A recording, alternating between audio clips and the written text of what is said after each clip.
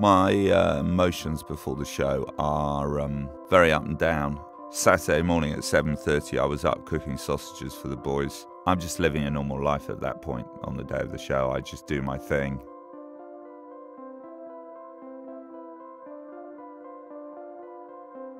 I arrived at work and we're calm.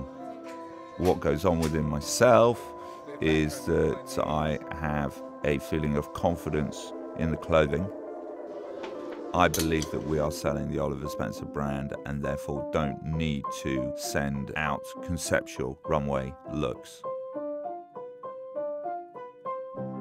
After everything's packed up and ready, I grab my Brompton and ride down to the show.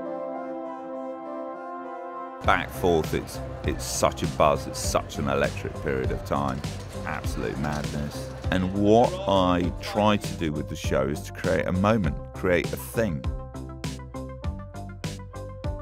I really enjoy the first run through of the show, always, because that's basically my time when I sit on the runway. I don't see it when you lot are all sitting out there. I critique it, we run through twice, because there's nothing worse than badly styled looks. The turbans were more stressful, more emotionally draining than anything else because of their complete and utter randomness.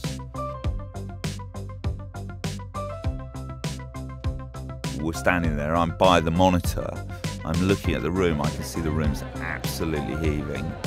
The guy's got the headset on who's speaking, and eventually, right, we're going.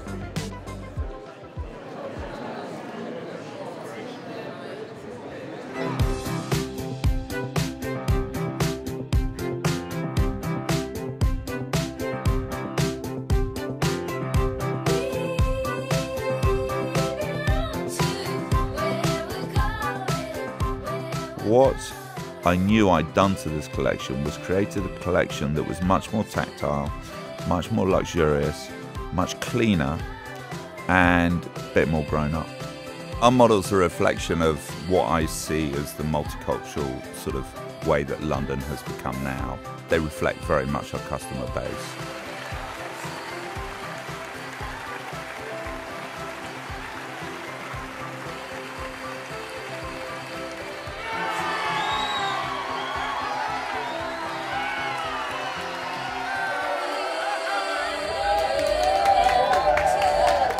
The feeling of doing and delivering something that has worked is an immensely good feeling.